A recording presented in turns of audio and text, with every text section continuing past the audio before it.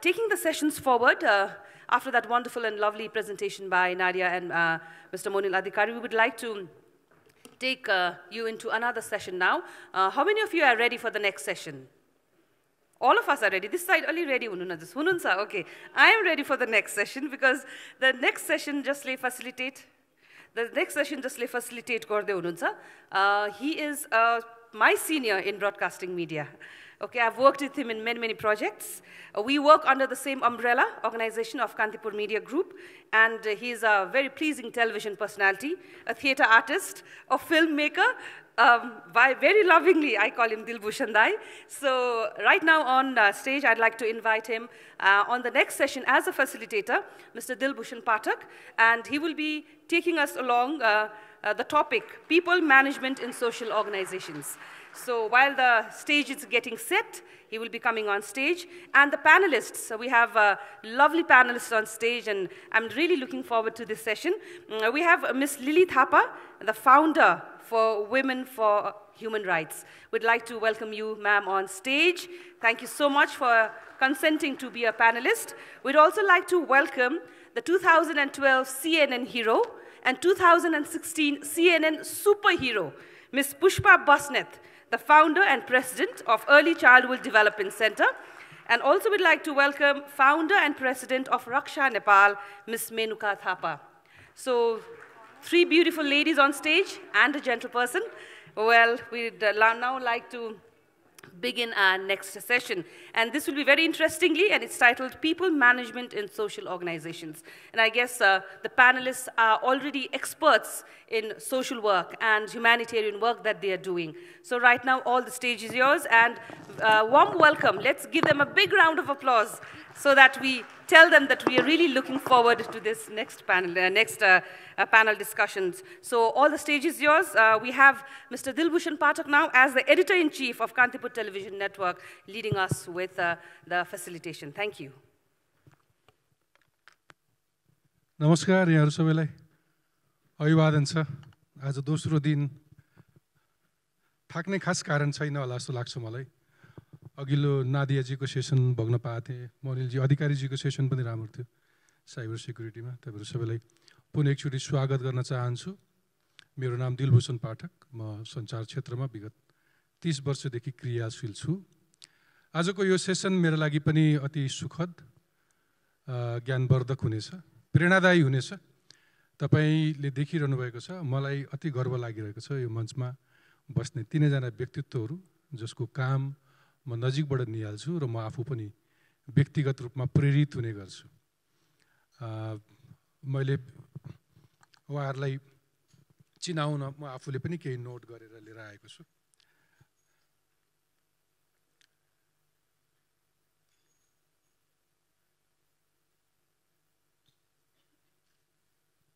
सन्दर्भ अलिकति फरक हुन सक्छ। यो हामी समाज क्षेत्रको कुरा गर्छौँ, सामाजिक क्षेत्रको।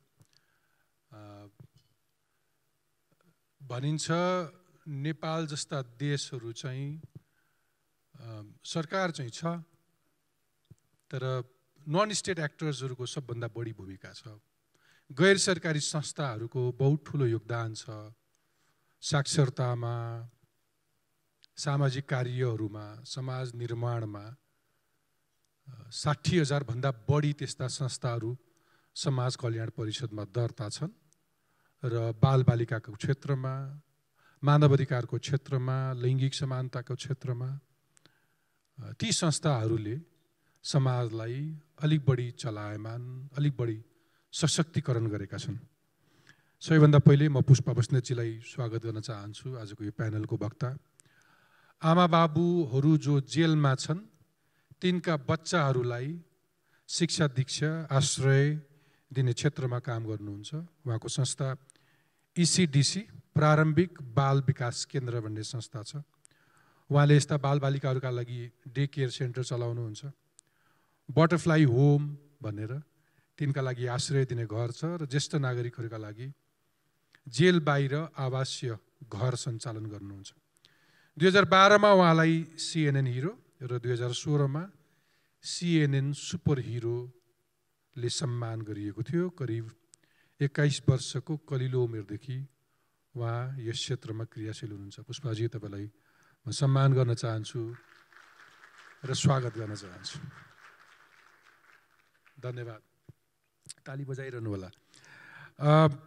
मेनुका थापाजी हुनुहुन्छ। मेनुका थापाजी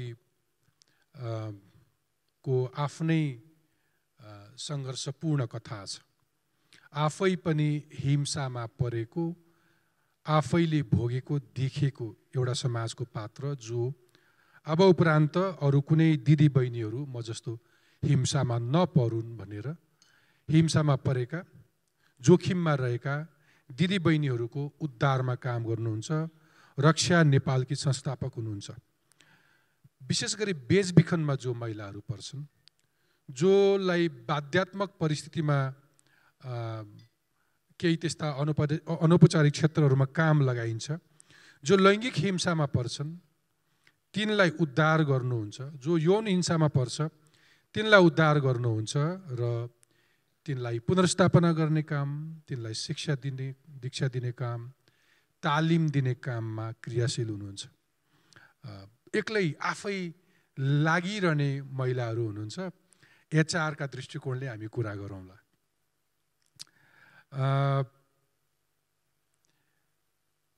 नेपाल सरकारले उहाँलाई समाज सेवा गरे बापत अथवा सामाजिक काम गरे बापत 2019 सालमा सामाजिक सेवा पुरस्कार प्रदान गरेको थियो।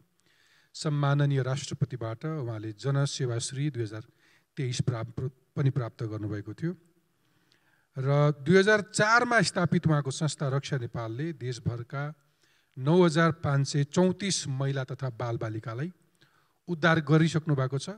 तिनीहरूको संस्थागत हेरचाह, मानसिक र शारीरिक सुरक्षा दुवैको क्षेत्रमा उहाँले योगदान पुर्याउनु भएको छ। धेरैले मेनुकाजीलाई निराशा बीचको आशा भन्ने गर्छन्। मेनुकाजीलाई पनि स्वागत छ।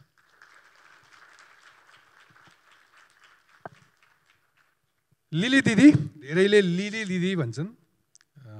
शब्द नाम आफै काफी छ।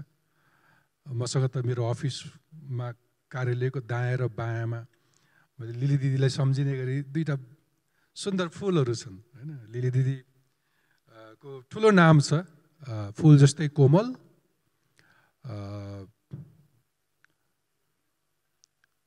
के भन्दा कठोर पनि भनौँ, कठोर पनि सङ्घर्ष गरेर आउनुभएको। पछिल्लो उहाँको परिचय चाहिँ राष्ट्रिय मानवाधिकार आयोगको सदस्य अथवा आयुक्तका रूपमा अघिल्लो सरकारले उहाँलाई नियुक्त गरेको थियो। उहाँ एकल महिलाहरूको समस्यामा केन्द्रित भएर तिनीहरूको अधिकारका लागि क्रियाशील नेपालकी एक अग्रणी अधिकार कर्मी भन्न रुचाउँछु म। Woman for human rights WHR को संस्थापक हुनुहुन्छ उहाँ। गएको 27 वर्षदेखि उहाँ नेपाल र दक्षिण एसियाली क्षेत्रमा एकल महिलाहरूको सामाजिक, राजनीतिक, आर्थिक र कानुनी अधिकारका लागि लड्ने उच्च शिर भएको नेपाली महिला हुनुहुन्छ। एकल महिलाहरूको मुद्दालाई मूलधारमा ल्याउनलाई राज्यको ध्यान आकर्षित गर्न सफल हुनुभएको छ। नीतिगत तहमा सरकारको ध्यान खिच्न र महिलाहरूको अधिकार स्थापित गर्नका लागि केही पोलिसी लेभलमा पनि उहाँको ठुलो कन्ट्रिब्युसन छ। South Asian network for woman empowerment in development SANDWID को महासचिव पनि हुनुहुन्थ्यो उहाँ 2016 देखि महिला, बालबालिका तथा ज्येष्ठ नागरिक मन्त्रालयमा थिङ्क ट्याङ्क भएर पनि काम गर्नुभयो। सन् 2018 देखि 21 सम्म woman alliance for piece, power and partnership नामक संस्था सङ्कल्पमा पनि उहाँ अध्यक्ष भएर काम गर्नुभयो। महिला सशक्तिकरणका लागि उहाँले गरेको योगदानलाई सम्मान गर्दै नेपालका राष्ट्रपतिबाट 2019 मा जनसेवा पदक दोस्रो र 2013 मा जनसेवा पदक तेस्रोबाट सम्मानित भइसक्नु भएको छ। उहाँले धेरै राष्ट्रिय अन्तर्राष्ट्रिय पुरस्कारहरू पाउनु भएको छ। 2020 मा उहाँले अन्तर्राष्ट्रिय मानवाधिकार परिषदबाट अन्तर्राष्ट्रिय मानवाधिकार पुरस्कार पनि प्राप्त गर्नुभएको थियो। त्योभन्दा मलाई मनपर्ने उहाँको पेसा चाहिँ उहाँ प्राध्यापन गर्नुहुन्छ त्रिभुवन विश्वविद्यालयमा समाजशास्त्र र लैङ्गिक विषय पढाउनुहुन्छ। उहाँलाई पनि जोरदार तालीले स्वागत गरौँ। अक्सर म 2 दिन अगाडि पनि यहाँ निर्भीक नारीहरूसँग संवाद गर्दै थिएँ। यतिका निर्भीक नारीहरूसँग संवाद गर्नु थालेपछि मलाई खास कुनै समय सीमा नियम लगाउन मन लाग्दैन। मन लागेको समय लिएर आफूले गरेको काम र आफ्नो संस्थाको बारेमा थोरै उहाँहरूलाई जानकारी दिउँ अनि हामी विषय प्रवेश गर्छौँ। पुष्पा बस्नेतजीबाटै सुरु गरेँ। पुष्पाजी, तपाईँको संस्थाको बारेमा पछिल्लो पटक तपाईँले चाहेर के कस्तो काम गर्दै हुनुहुन्छ अपडेट दिनुहोस्। Thank you. नमस्ते, मेरो नाम चाहिँ पुष्पा हो। म चाहिँ अर्ली चाइल्डहुड डेभलपमेन्ट सेन्टरको अध्यक्ष। अनि अब खास गरी चाहिँ हामीले चाहिँ कारागारभित्रको बच्चाहरूलाई चाहिँ आश्रित बच्चाहरूलाई चाहिँ ल्याएर अब एउटा राम्रो सेफ इन्भाइरोमेन्ट दिइरहेछौँ। तर अब अहिले लेटेस्ट के भइरहेको छ भन्दाखेरि चाहिँ हामीले चाहिँ जुभिनाइल होममा रिसेन्टली जुभिनाइल होममा चाहिँ तपाईँको लगभग 1200 जना बालबालिकासित म काम गर्दैछु। अहिले चाहिँ मेरो नयाँ प्रोजेक्ट या नयाँ काम भनेको चाहिँ विगत 1 वर्षदेखि चाहिँ, किनकि अब मलाई अहिले चाहिँ के रियलाइजेसन भयो भने चाहिँ मैले अब कारागारमा काम गरिरहेको थिएँ, गर्दाखेरि चाहिँ जुभिनाइल होम भनेको यस्तो ठाउँ रहेछ कि जहाँ चाहिँ एकदमै पछाडि के in terms of nutrition, diet, food, hygienic हरेक कुराले के त्यो एउटा बच्चा या युथले पाउनु पर्ने कुरा नपाएको भएर। अनि अर्को चाहिँ मैले के रियलाइज गरेँ कि नि आज यो बच्चालाई हामी जस्तो सोसाइटीमा बसेको भनौँ न, सोसाइटीमा बसेको मान्छेले उनीहरूलाई एक्सेप्ट गरेन भने वी आर नट रियलाइजिङ कि भोलि त्योभन्दा पनि ठुलो क्रिमिनल बन्न सक्छ भनेर के। त्यो भएको भएर चाहिँ अहिले अब रिसेन्टली मेरो अहिले नयाँ प्रोजेक्ट भनेको चाहिँ म जुभिनाइल होममा काम गरिरहेको छु र मेरो अरू प्रोजेक्टहरू चाहिँ अब चलिरहेको नै छ भनौँ न। त्यति नै हो मेरो अहिले चाहिँ खास नयाँ अपडेट। हुन्छ, लिली दिदीको माया। लिलीजी, तपाईँ तालिममा पनि व्यस्त हुनुहुन्छ, आश्रय आवास पनि चलाउनुहुन्छ, सशक्तिकरणका लागि पनि लाग्नु भएको छ। पछिल्लो समय आयोगमा बसेर काम गर्नुपर्ने अरू दायित्वहरू छ। तपाईँको आयोगसँग सम्बन्धित मानवाधिकारसँग सम्बन्धित केही विधेयकहरू संसदमा छन्। त्योभन्दा बाहेक पनि अहिले तपाईँ आफूले स्थापना गरेको संस्था कहाँ कुन तहमा पुगेको छ र तपाईँ अलिक बढी केमा व्यस्त हुनुहुन्छ? हस्, धेरै धेरै धन्यवाद। सबभन्दा पहिला त म हाम्रो एचआरको भएको भएर पनि कुनै पनि संस्थामा सेकेन्ड लिडरसिप बिल्ड गर्नुपर्छ। So I did that. So अहिले मेरो संस्था चाहिँ इज अलरेडी बिन सेटल्ड। जुन मैले सुरु गरेको थिएँ WHR, सबैजनालाई थाहा छ everybody should have a dream. So I had a dream 27 years back. मेरो पनि ड्रिम थियो कि नेपालको विडोजहरू चाहिँ नि will not be discriminated on the basis of the marital status भने। सो मैले त्यो ड्रिमलाई फुलफिल गर्नलाई I spend whole my 27 years त्यो संस्थामा। अहिले त्यो सबै स्ट्याब्लिस भइसक्यो। द सेकेन्ड लेभलको जेनेरेसनले चाहिँ त्यसलाई लिडरसिपले त्यसलाई लिड गरिरहेछ। So I shifted to the another area जहाँ चाहिँ अहिले मैले लास्ट 2016देखि चाहिँ हामीले सङ्कल्प भनेर यो बेसिकली वुमेनको पार्टिसिपेसन चाहिँ नि डिसिसन मेकिङमा हुनुपर्छ भनेर त्यसलाई लिड गऱ्यौँ। र अहिले त्यसलाई चाहिँ नि द्याट सङ्कल्प चाहिँ नि अहिले फेरि transformed into a वुमेनको NGOs federation नयाँ एउटा मोड आयाम लिइरहेछ, ताकि वुमेनले लिड गरेको कुनै पनि संस्था, हामी 3 जना यहाँ छौँ, तपाईँहरूले हेर्नुभयो नि नेपालमा वुमेनले लिड गरेको संस्था मात्रै छ जो चाहिँ नि सस्टेनेबल छ, लङ टर्म जान्छ। पुष्पा, रक्षाहरू धेरै छन् यहाँ। अब यो भनेर फेरि आइ am not that much bias to the मेलमा, Dilbhushan भाइले मलाई गाली गर्नुहुन्छ, तर हेर्ने हो भने नेपालमा महिलाले नेतृत्व गरेको संस्थान मात्रै एकदम रिजल्ट ओरिएन्टेड हुन्छ भन्ने चाहिँ नि हामी सबैजना प्रमाण हो त्यसको। सो मेरो संस्था WHR अहिले all over in the Nepal. मैले पनि ड्रिम देखाएको थिएँ मार्टिन लुथर किङले जस्तै गरेर म चाहिँ नेपालमा विडोजलाई अर्गनाइज गरेर भोइसलेसको भोइस भन्छु। हामी सबैको ड्रिम थियो। अहिले मैले 50,000 जतिलाई अर्गनाइज गर्छु कि भन्ने मेरो टार्गेट थियो within 10 years, but within 20 years we have organise more than 2 lakh अहिले हामीसँग मेम्बर्स छन्, अर्गनाइज छ। तर नेपालको सेन्ससले 2011 को सेन्ससले नै भनेको छ त्यहाँ 8 लाख विडोज छ भनेको छ। हामी we still very behind of our target होइन। 6 लाख कहाँ छन् थाहा छैन, तैपनि 2 लाख विडोज चाहिँ नि भोइसलेसको भोइस भएर अहिले हामी मेन स्ट्रिममा छौँ। वाह, धन्यवाद, ताली बजाइदिनुहोस्। पेसाले म एउटा त्यस्तो सौभाग्य प्राप्त व्यक्ति हुँ कि धेरै कथाहरू सुन्न पाउँछु सबैको। कल्पना गर्नुहोस्, त्यही जुत्ता लगाएर अनुभूति गर्न कोसिस गर्नुहोस् कि पुष्पाजी ती बालबालिकाको क्षेत्रमा काम गर्नुहुन्छ जसका बाबुआमा जेलमा छन्। कल्पना गर्नुहोस्, लिलीजी त्यो क्षेत्रमा काम गर्नुहुन्छ जो महिला एकल भएको छ। नेपाली समाजमा एकदमै ठुलो सपोर्ट सिस्टम भएको समाज हो। युद्धको बेलामा पनि लाखौँ मान्छेलाई युद्धले प्रभाव पर्दाखेरि पनि समाजले त्यसलाई अब्जर्भ गरेको थियो। कुनै नातागोताको घरमा, कहीँ कुनै तहमा सामाजिक सांस्कृतिक रूपमा नेपाली समाजको त्यो यस्तो ठुलो मौलिकता छ कि सडकमा मान्छे आइपुग्दैन सामान्य अवस्थामा, तर एकल महिलाको हकमा त्यो लागू हुँदैन।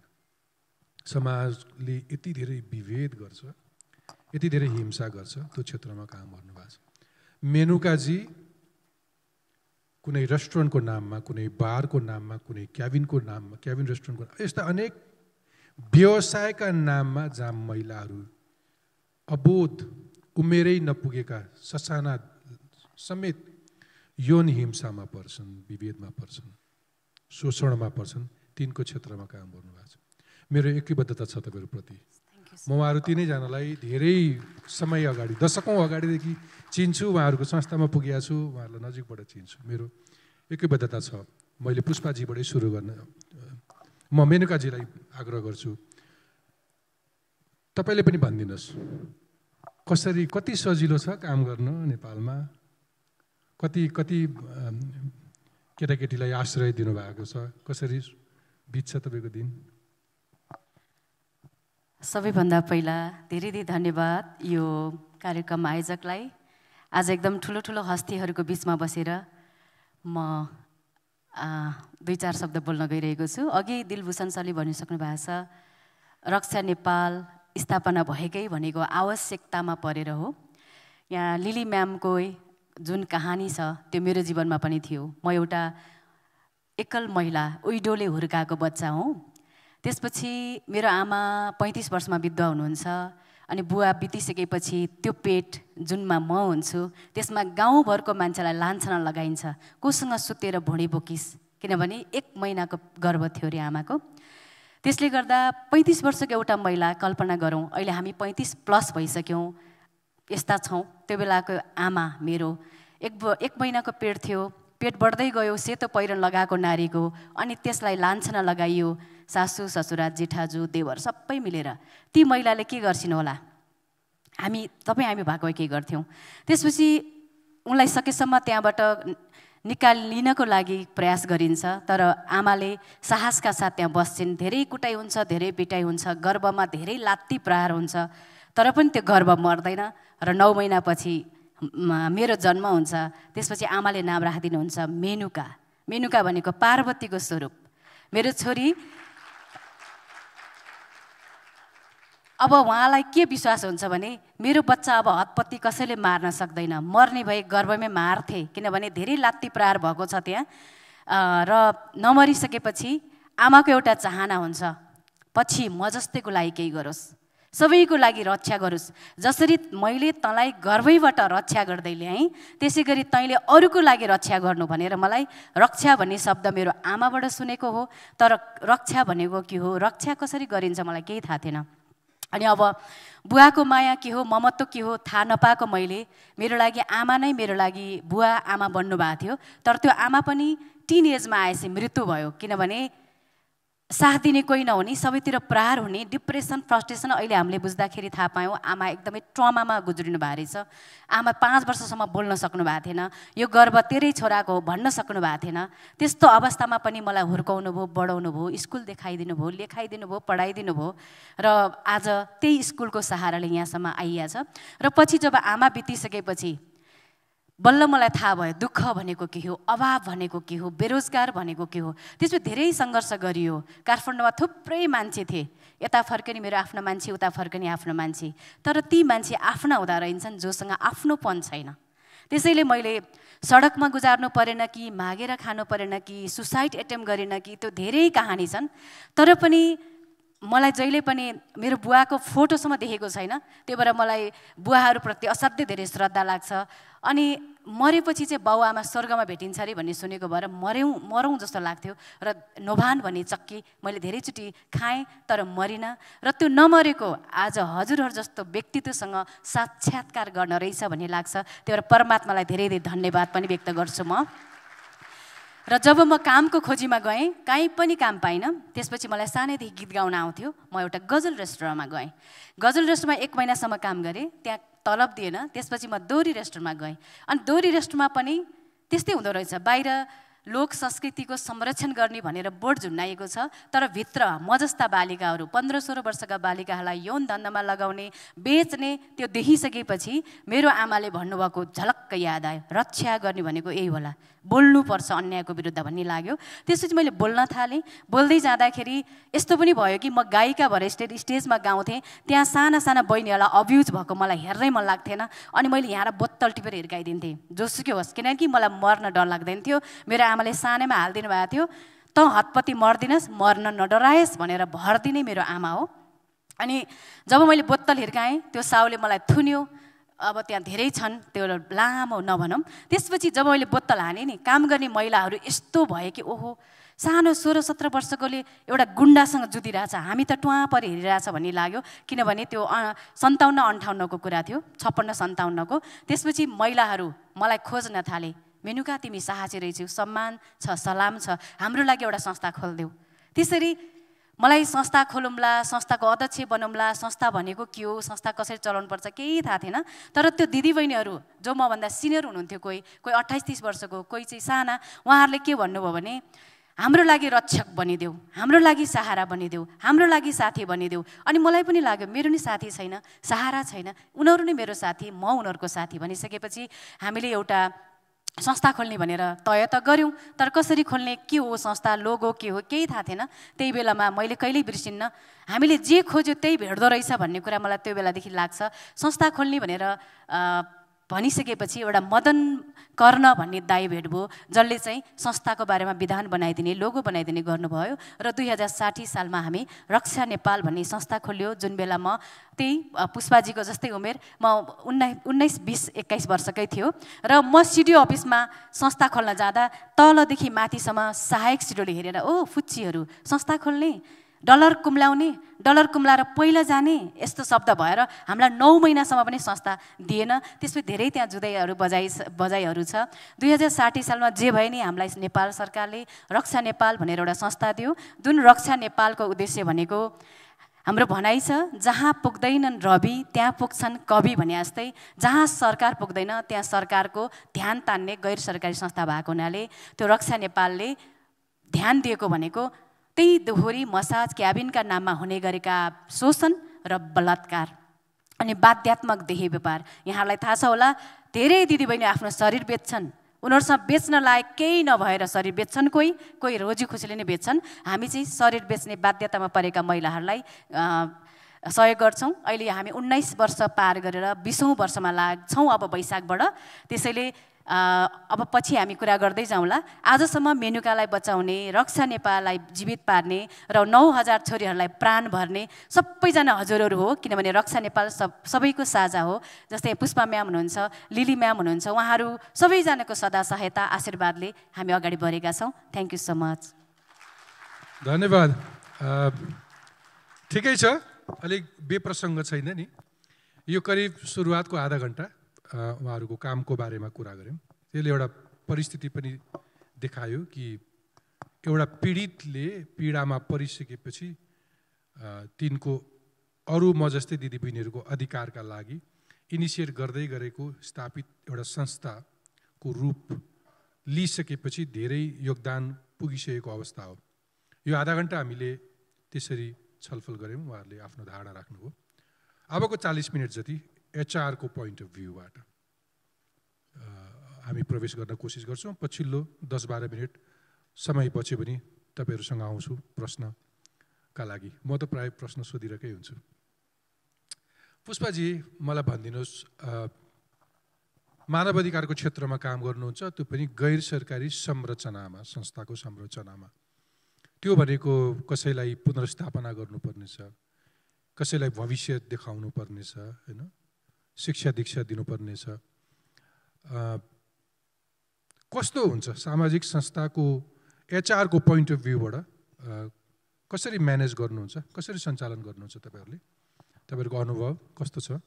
अब मेरो अनुभव चाहिँ अब खास गरी चाहिँ अब किनकि हामीले चाहिँ कारागार भित्रको बच्चा ल्याउने भएको भएर चाहिँ एभ्रिथिङ चाहिँ गभर्मेन्टल उसमा जान्छ कि, किनकि त्यो बच्चा चाहिँ भित्र भएको भएर चाहिँ हामीलाई कारागारले स्वीकृति दिनु पर्यो भनौँ न त्यो बच्चा लिएर आउन। सो सुरुदेखि नै अब त्यो बच्चा लिँदाखेरि लिनु, इसिडिसीमा आउनु र त्यो आमाको एउटा पर्मिसन ल्याउनु सबै एउटा हाम्रो प्रोसेसमा जान्छौँ भनौँ न। अब एउटा लिगल जानी भएको भएर चाहिँ हामीलाई त्यति गाह्रो हुँदैन कि त्यो बच्चा लिँदाखेरि। तर सबैभन्दा गाह्रो समय भनेको चाहिँ जब त्यो बच्चालाई रिइन्टिग्रेसन गर्छौँ नि, उसको परिवारमा या आमाहरू छुटेपछि दिँदाखेरि चाहिँ त्यो समय चाहिँ एकदमै गाह्रो हो कि। मेरो अब स्टाफलाई त्यो अब स्टाफलाई चाहिँ कसरी भन्दाखेरि पनि यो आमा सक्षम छ कि छैन, फेरि यसले यही काम दोहोऱ्याउँछ कि दोहोऱ्याउँदैन कि भनेर चाहिँ मेरो स्टाफहरूलाई अब भनौँ न उसको लोकल फ्यामिलीहरू खोज्नको लागि, कोअर्डिनेसन गर्नको लागि चाहिँ एकदमै गाह्रो है। त्यो बेलामा चाहिँ मलाई चाहिँ अब I feel that it's a very hard time. तर अब कस्तो हुँदो रहेछ भने नि मेरो स्टाफहरू चाहिँ प्र्याक्टिकली जानु पर्यो होइन। अब एउटा भनौँ न त्यो बच्चालाई पुनर्स्थापना गर्नुपर्छ, त्यो गभर्मेन्टको एउटा नर्म्स हुन्छ। तर एज अ म पर्सनली हेर्दाखेरि र एउटा अर्गनाइजेसनको हेड भएर हेर्दाखेरि चाहिँ कहिलेकाहीँ चाहिँ यो बच्चा जाँदै नजाओस् जस्तो लाग्ने के, किन जुन एउटा आफूले दिएको भनौँ न फेसिलिटी। अलिकति ह्युमन रिसोर्सको हिसाबले तपाईँको अफिसको संरचना कस्तो छ, कसरी फङ्सन गर्छ? जस्तै अब हाम्रो अफिसमा चाहिँ के छ भने पनि तपाईँको अब म भयो भनौँ न अध्यक्ष छु होइन। अब हाम्रोमा चाहिँ मेरो चाहिँ एकदमै यङ स्टाफहरू हुनुहुन्छ है। आई जस्ट ह्याभ अ भर्खरै अब पढिरहेको या पढ्दै गरेको चाहिँ 20 देखि 28 वर्षको स्टाफहरू छ। Because I prefer to work with them, किनकि उहाँहरूलाई चाहिँ मोल्ड गर्न एकदमै सजिलो छ कि। किन भनेपछि तपाईँको अर्गनाइजेसनको एउटा भिजन मिसनको हिसाबले, किन म पनि त्यही बेलामा यो काम सुरु गरेको भएको भएर चाहिँ मलाई चाहिँ I prefer to work with very young people होइन। त्यो भएको भएर पनि होला। तर कस्तो पनि हुँदो रहेछ भने तपाईँ त्यो यङ मान्छेसित काम गर्दा उनीहरूले कति मिस्टेक पनि गर्छ के होइन, मिस्टेक पनि गरिरहेको हुन्छ। अब you need to teach them होइन बाई द टाइम। तर अब अर्गनाइजेसन फङ्सन भन्दाखेरि चाहिँ गभर्मेन्टको प्रोसेसमा काम गर्दाखेरि everything goes from my side होइन। म नै डिल गर्छु गभर्मेन्टको अब भनौँ न एउटा नर्म्स अब रेगुलेसन सबै कुरा।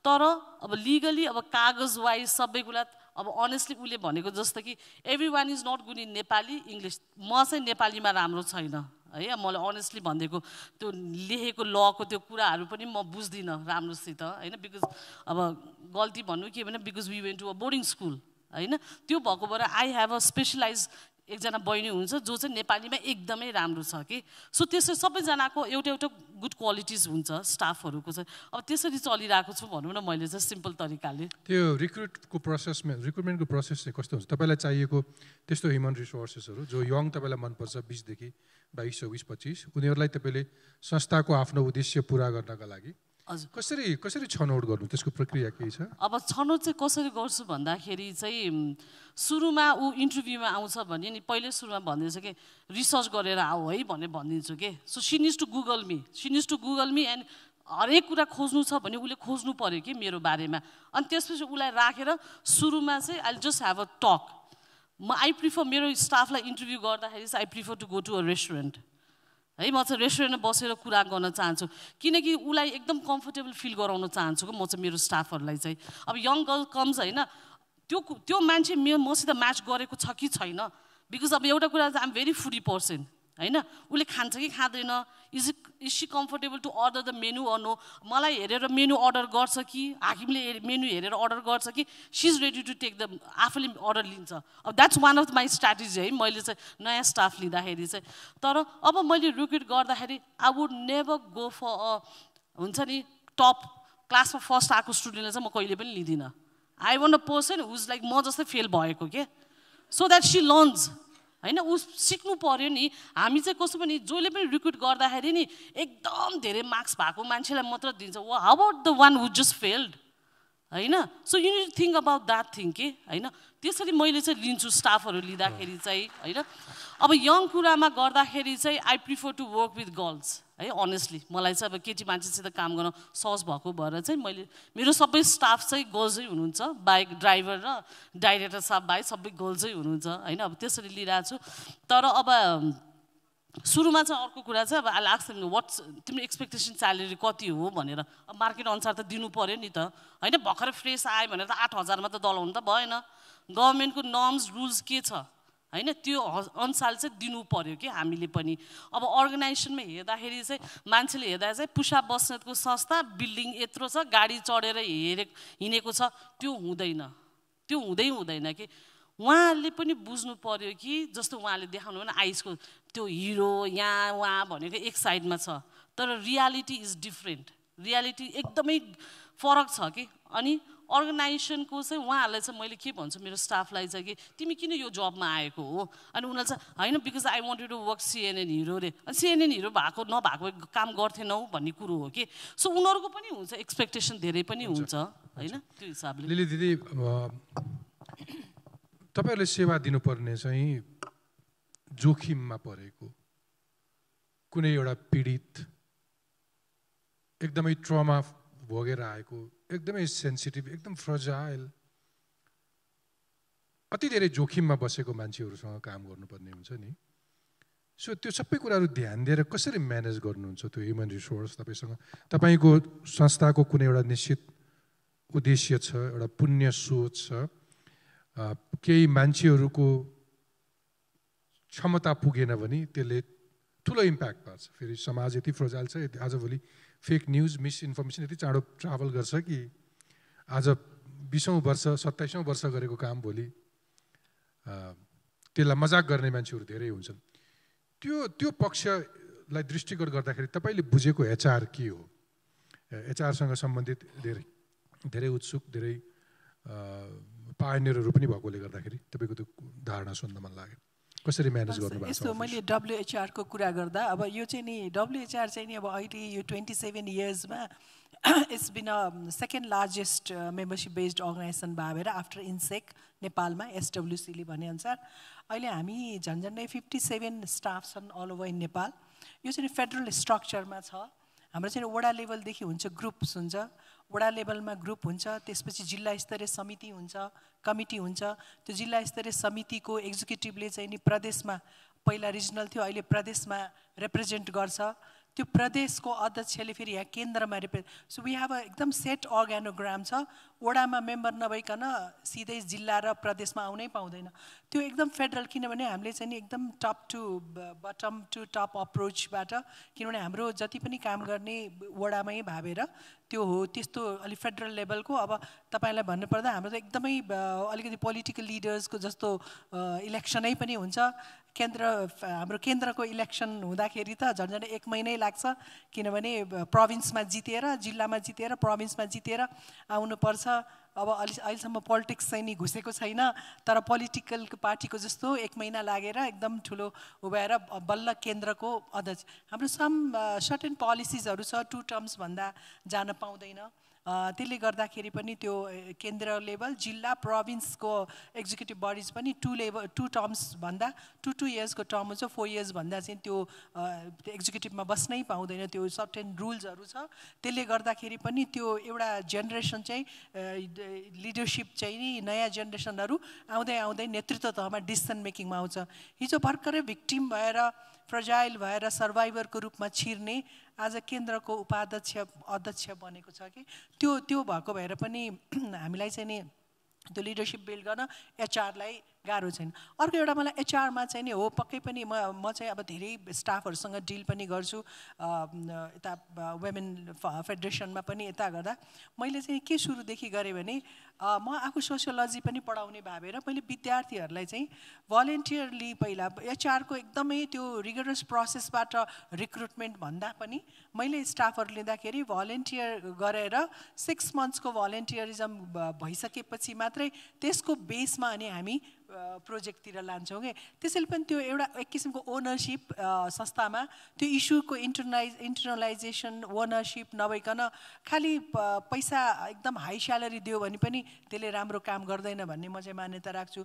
त्यसैले फर्स्ट चाहिँ नि त्यो इस्युप्रति आफ्नो इन्ट्रेस्ट छ कि छैन, कसैलाई कतिजना अहिले विशेष गरी म एकल महिलामा काम गर्ने भावेर पहिला त म्यारिड महिलाहरू आउनै चाहँदैन त्यो संस्थामा, त्यो काइन्ड अफ त्यो उ थियो नि त होइन, त्यसले गर्दा स्टिग्माले आउनै अब अहिले त धेरै युथहरू स्टुडेन्ट्सहरूले यति धेरै आउँछ। तपाईँलाई भन्नुपर्दाखेरि हाम्रो युनिभर्सिटीमा सबभन्दा धेरै प्रोजेक्ट गरेको रिसर्च गरेकै यो सिङ्गल वुमन र विडोजमा छ कि अहिले तपाईँहरूले रिसर्च हेर्न जानुभयो भने त्यो अब अहिले सबैलाई इन्ट्रेस्टको टपिक भएर आयो, धेरै अगाडि आयो, मेन स्ट्रिममा पर्यो। त्यसैले यो एचआरमा चाहिँ मलाई के लाग्छ भने त्यो भलिन्टियरदेखिको उसलाई ग्रोन त्यो भलिन्टियर काम गरेको बहिनीहरू आज आएर उनीहरू सिइओ भएको छ, इडी भएको छ, धेरै प्रोजेक्टहरू लिड गरिरहेछ। त्यसले चाहिँ अहिले मैले तपाईँलाई एकदमै आएर भिजिट गर्नुभयो भने कोही पनि स्टाफ भेट्नुहुन्न जो चाहिँ नि 20 इयर्सभन्दा तल काम गरेको होला अरे, 20-22 इयर्सदेखि त्यो काम गरिरहने स्टाफहरू पनि छ होइन। त्यसैले पनि एचआरमा चाहिँ नि एउटा पोलिसी इज एकदम इम्पोर्टेन्ट। म चाहिँ एकदम पोलिसी सिस्टम बनाएर छोडेपछि म हेर्दिनँ। अब त्यो डब्लुएचआरमा म अहिले हार्डली 2-3 महिनामा एकचोटि जान्छु, त्यस्तै केही भयो भने अप्ठ्यारो पऱ्यो भने अब त अहिले एनएचआरसीमा सिस्टम बनाइसकेपछि हरेक कुराको सिस्टम भयो भने त्यो सिस्टमले नै चलाउँछ। हाम्रो त अब एचआरको सिस्टम छ, पोलिसी छ, रिक्रुटमेन्ट पोलिसी छ, सबै त्यो हरेक कुराको पोलिसिजहरू भावेर। अनि एउटा कुरा चाहिँ के हो भने हामी जहिले पनि 5 इयर्सको स्ट्राटेजिक भिजन त हाम्रो सबैको हुन्छ। जुन स्ट्राटेजिक प्लानिङ हामी गर्छौँ 5 इयर्समा way we are going to achieve भन्ने कुरा त्यो क्लियर भएपछि त्यसमै रोड म्याप बनाएर आफै हिँड्छ कि संस्था। हामीलाई चाहिँ छैन, अहिले सबै स्टाफले लानुहुन्छ। हामी बोर्डहरू भनेको त हामी फाउन्डर त कहिलेकाहीँ मात्रै केही पऱ्यो भने, र अहिले त अझ फेरि अनलाइनबाट जुमबाटै हामी गर्छौँ र त्यही सिस्टम हामीले अन्त पनि गरे। त्यसैले म एचआरमा चाहिँ सबैलाई के भन्छु भने त्यो जुन हाम्रो एउटा थ्योरिटिकली र प्र्याक्टिकली फरक हुन्छ कि अघि उहाँ पुष्पाले कस्तो एकदम प्र्याक्टिकल्ली उहाँले कसरी लानुपर्छ त्यो ग्रुपसँग डिल गर्दाखेरि उहाँले जसरी जुन स्ट्राटेजी लिनुभयो त्यो त्यही काम लाग्छ। त्यहाँ गएर एकदम हाई लेभलको स्यालेरी दिन्छु र म एकदमै प्रोफेसनल ल्याउँछु भने पुष्पाको हाम्रो जस्तो संस्थामा काम लाग्दैन।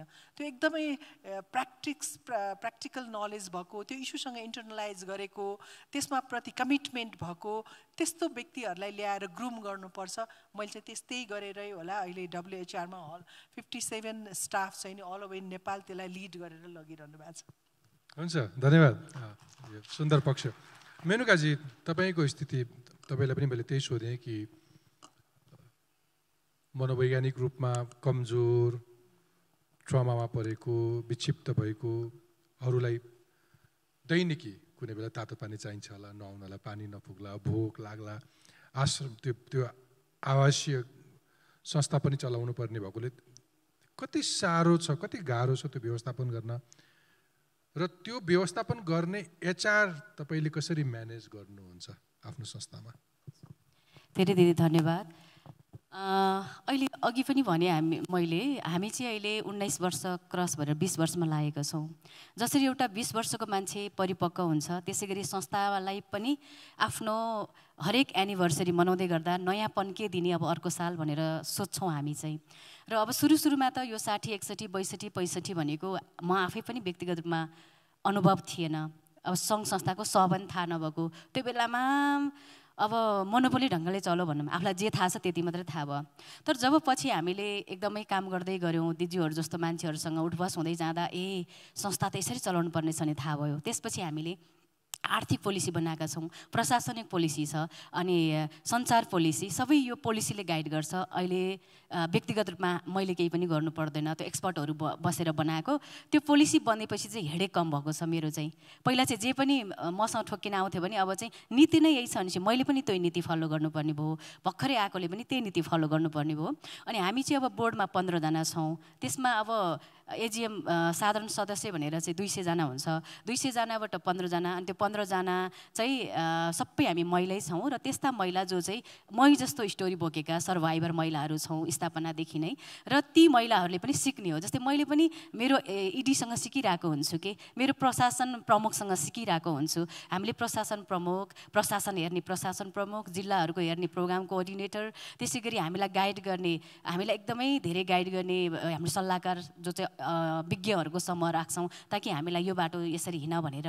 अनि अर्को एकदमै इम्पोर्टेन्ट हामीले रिक्रुटमेन्ट भनेको चाहिँ यदि हाम्रै संस्थामा हुर्केका छोरीहरूमा त्यो क्षमता छ भने हामी उहाँहरूलाई दिन्छौँ, किनभने उहाँहरू पढ्दै हुनुहुन्छ, ब्याचलर पढ्दै, मास्टर पढ्दै, कोही अब नर्सै त्यहीँबाट गर्नुभएको छ होइन, अनि कोही साइकोलोजी पढिरहनु भएको छ। अनि त्यो छैन भनेपछि हामी चाहिँ अनि सार्वजनिक आह्वान गर्छौँ, पत्रिकामा निकालेर उहाँहरूलाई रिक्रुटमेन्ट गर्छौँ, र त्यसमा हाम्रो बेसिक यति हामी दिन सक्छौँ भन्ने हामीले तोकेकै हुन्छ। जस्तै रक्षा नेपालमा काम गर्दा एकाउन्टको स्यालेरी कति हुने, प्रशासन प्रमुखको कति हुने, प्रोग्राम म्यानेजरको कति हुने, फिल्ड स्टाफको कति हुने, त्यहाँ पोलिसीमै छ, त्यही अनुसार एग्री भयो भने उहाँहरू काम गर्न आउने भयो। र एकदमै इम्पोर्टेन्ट कुरा चाहिँ हामीसँग अहिले 30-32 जना स्टाफ छन् भने 50% चाहिँ हामीले बाहिरको एक्सपर्ट राख्छौँ, अरू चाहिँ हाम्रै छोरीहरूलाई दिएका छौँ। एउटा त्यो म्यानेजमेन्ट हामीले स्टाफ म्यानेजमेन्ट, अर्को ल्याइसकेको छोरीहरूलाई म्यानेजमेन्ट भनेको त्यो ट्रेनिङ दिएर एक्सपर्टहरू छन् अहिले यो चाहिँ सेल्टर हेर्ने, त्यसले गर्दा हाम्रो हेडेक कम भएको छ। र अहिले मेरो काम चाहिँ धेरैभन्दा धेरै नेपालको पोलिसीमा कहाँनिर ल्याकिङ रहेछ, जुन चाहिँ हामीले यत्रो वर्षदेखि यो हिंसा कम हुनुपर्छ भनिरह्यौँ तर पनि हिंसा त बढिरह्यो नि, त्यसले गर्दा कहाँ चाहिँ चुकेछौँ हामी भनेर यो सङ्घ संस्थाहरूसँग कोअर्डिनेसन अनि नेपाल सरकारसँग मैले मेरो सानो काहीँ कन्ट्रिब्युसन गर्न सक्छु कि भन्ने छ। मेरो अहिले चाहिँ रक्षा नेपाल अटो पाइलटमा गएको छ, म नहुँदा नि चल्छ। कति कर्मचारी छन् अहिले? 31 जना कर्मचारी। हजुर स्वयंसेवकहरू पनि छन्? हजुर 31 जना कर्मचारी छन्, 12 जना स्वयंसेवक, अनि डक्टर, नर्स, साइकियाट्रिक, साइकोथेरापिस्ट सबै छन्। हजुर धन्यवाद। पुष्पाजीकोमा आए। पुष्पाजी, तपाईँ आफूले पनि त्यो स्वयंसेवक भएरै सुरु गर्नुभएको जेलमा बस्ने बालबच्चाहरूको लागि, अनि त्यसरी संस्था स्थापना गर्नु। तपाईँसँग कति काम गर्ने छन् अहिले? ह्युमन रिसोर्स कति छ अहिले चाहिँ? म कहाँ 17 जना छ। 17 जना। अनि यो पनि लागू हुन्छ कि स्वयं आफूले नै पुनर्स्थापना गरेको त्यही पीडितहरूले पनि भोलि त्यही क्षेत्रमा काम गर्छु भने पनि तपाईँहरूको पहिलो नीति चाहिँ उनीहरूले नै विषय बुझेकोले उनीहरूलाई नै जवाब दिनुहुन्छ होला होइन? त्यहीँनिर अब जस्तो तपाईँले भन्नुभयो नि, म भलिन्टरी अब यो अर्गनाइजेसनको अहिलेसम्म म भलिन्टरी नै छु होइन। म अहिलेसम्म भलिन्टरी छु। मलाई चाहिँ अब यो संस्थाबाट यो संस्थालाई कसरी अगाडि बढ्ने भन्ने मात्र मेरो धारणा हो र मेरो मिसन पनि त्यही नै हो।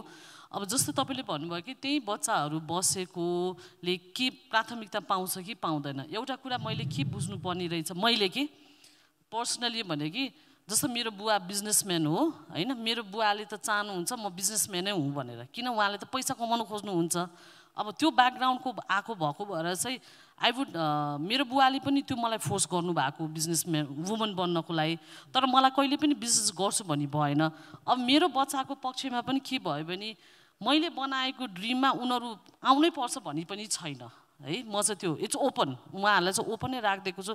तर उहाँहरूले कसैले मामु म यो गर्न चाहन्छु भनौँ न, चाहन्छु भन्यो भने चाहिँ डेफिनेटली। जस्तै अहिले हाम्रो अर्गनाइजेसन चाहिँ इसिडिसी हो होइन, यसले चाहिँ प्रफिट बनाउनु पाउँदैन। तर अब जस्तै अब एउटा अर्गनाइजेसन चाहिँ सस्टेन गर्नु पऱ्यो नि, त्यो भएको भएर इसिडिसीले चाहिँ एउटा सिस्टर अर्गनाइजेसन खोलेको छ जहाँ हामीले चाहिँ प्रफिट मेकिङ गर्ने उत्पादनहरू निकालेर, त्यसमा चाहिँ मेरो बच्चाहरू नै बोर्ड भएर उहाँहरूले चलाउनु भएको छ है। उहाँहरूले चलाउनु भएको छ, उहाँहरूले प्रफिट बनाउनु छ, उहाँहरूले हामीलाई अब फन्ड सेयर गर्नुहुन्छ भनौँ न, त्यसरी गर्छ। तर I would never force them to come to this thing, किनकि एउटा कुरा कस्तो हुन्छ चाहिँ जस्तो मलाई ट्रमा भयो नि यो अर्गनाइजेसन चलाउँदा एउटा प्रेसर सबै कुरा, I don't want them to have the same thing. तिमीलाई चाहिन्छ भने कम, अदरवाइज इट्स फाइन। म चाहिँ त्यसरी हेर्छु। हुन्छ।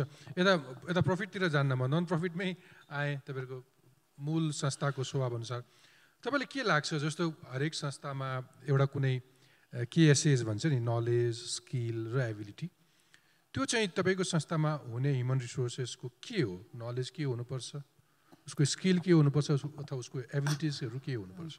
अब सिम्पल तरिकाले भन्दाखेरि चाहिँ I think that person should have a good heart है। म सिम्पल, किनकि मैले यो ठाउँमा तपाईँको प्रफिट भन्दाखेरि पनि हामीले मेरो स्टाफहरूले के बुझ्नु पर्यो भनेपछि नि, आज मेरो स्टाफले त्यहाँ जब पाउनु भएको किन पाएको, आज त्यही बच्चाहरू भएर हामी यो ठाउँमा छौँ के। हेर्नुहोस्, अनेस्टली भनेको भए त्यो बच्चाहरू भएको, सो उनीहरूले जुन त्यो बच्चाहरू हामी बेनिफिसियरी भन्छौँ नि हामीसित छ नि, उनीहरूलाई चाहिँ उनीहरूले गर्दाखेरि मैले जब पाएको हो। So I need to perform very well in terms of तपाईँले आफ्नो समय दिनुपर्नेदेखि लिएर होइन, आफ्नो पर्फर्मेन्स, रिपोर्ट राइटिङदेखि लिएर हरेक कुरा। तर सिम्पल मैले मेरो स्टाफलाई चाहिँ के भन्छु भने नि, you need to have a good heart. यो क्षेत्रमा काम गर्नलाई त्यो इमोसनली अलिकति विक नभइकन यो फिल्डमा हामी काम गर्ने मान्छे चाहिँ होइन। हुन्छ, लिलीजीकोमा आएँ। लिलीजी, संस्थाको एउटा भिजन हुन्छ, एउटा भिजन हुन्छ, अथवा एउटा लक्ष्य बोकेर हिँड्नुहुन्छ नि साकार पार्नको लागि। यो क्षेत्रमा, यो सामाजिक क्षेत्रमा काम गर्नका लागि त्यो ह्युमन रिसोर्सहरू कति एभाइलेबल छ, कति सजिलो छ?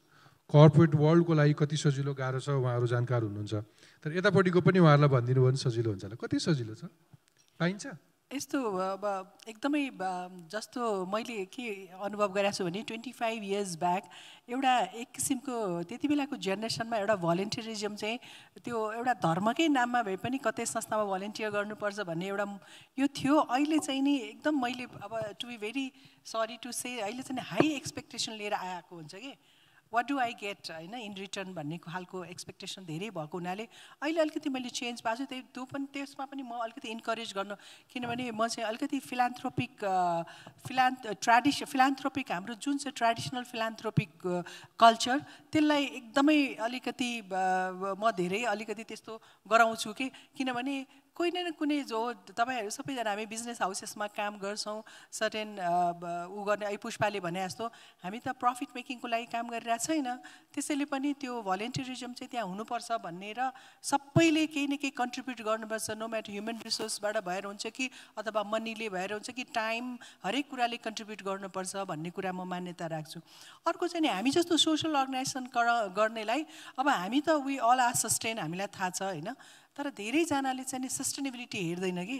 त्यो हामी कतिजना अहिले नेपालमा चाहिँ नि म एसडब्ल्युसीको एउटा मोनिटरिङ गरेँ भने नि मोर देन 40,000 चाहिँ नि ब्रिफकेस एनजिओज भन्छ प्रोजेक्ट आयो गऱ्यो त्यसपछि बन्द भयो होइन। हामी वुमेन र चिल्ड्रेनमा काम गर्ने यहाँ 40,000 एनजिओ छ नेपालमा, हार्डली 5,000 चाहिँ नि आउटसाइड काठमाडौँ जान्छ भन्छ कि। त्यसैले पनि अब एकदम प्रोजेक्ट हुन्जेल एकदम म्याक्सिमम काम गऱ्यो, प्रोजेक्ट सिद्ध्यादेखि स्टाफलाई पनि किक आउट गर्यो, त्यो भएन नि त। कसरी सस्टेन हुने भन्ने नै हामी जस्तो लिडर्सले चाहिँ त्यो सोच्नुपर्छ। कुनै पनि संस्था चलाउँदा सोसल अर्गनाइजेसन कि त्यो इस्यु मेरो फुलफिल भयो अब बन्द गर्ने हो भने चाहिँ छुट्टै कुरा, अदरवाइज होइन यो इस्युलाई अर्को 50 इयर्स लानुपर्छ भने चाहिँ हाउ टु बी सस्टेन भन्ने चाहिँ इज द मेजर कन्सर्न। त्यही भएर मैले पनि WHR अहिले इज भेरी, म त 10 इयर्सदेखि नै डोनर डिपेन्डेन्सी घटाउनुपर्छ भनेर अभियान चलाएर हिँडाएको। हामी त एकदमै चाहिने भए मात्रै डोनर्स लिन्छौँ, अदरवाइज तपाईँले आउनुभयो भने you can go and visit. अहिले WHRमा हामीले एउटा पुरा डकुमेन्टेसन सेन्टर यत्रै हलमा बनाएको छु, म आफ्नै घर बेचेर बनाएको छु। त्यहाँ चाहिँ मैले हाउ डिड आई स्टार्ट, त्यो स्टार्ट गर्दाखेरि what are the tools and approaches that used and what are the sustainable methodology के थियो, अब कसरी जाने भन्ने कुरा पुरै हलभरि नै मेरो 25 इयर्सको जर्नीलाई मैले नयाँ जेनेरेसनलाई सिक्नलाई राखिदिएको छु। अनि अहिले हामी सबै एनजिओजलाई त्यहाँ भिजिट, स्टुडेन्ट्सहरू त एभ्री डे जस्तो त्यहाँ भिजिट हुन्छ होइन, आएर हेर्छ के हो त अभियान। मुभमेन्ट भनेको के हो, मुभमेन्ट भनेको यो प्रोजेक्ट बेस्ड हुनु हुँदैन, एनजिओ जस्तो यो ब्रिफकेस एनजिओ जस्तो हुनु हुँदैन। हामी एउटा जस्तो रक्षाले कस्तो इस्यु, त्यो इस्यु कति ऊ छ, अब त्यस्तो इस्यु लिएर काम गरेको संस्थाहरूलाई कसरी सस्टेन पार्ने अनि त्यो लेसनलाई कसरी दिने भन्नको लागि अहिले हामीले चाहिँ डकुमेन्टेसन सेन्टर छ एउटा, त्यसलाई भिजिट गराउँछौँ। भिजिट गएपछि त्यहाँ डोनेसन पनि हाल्छ।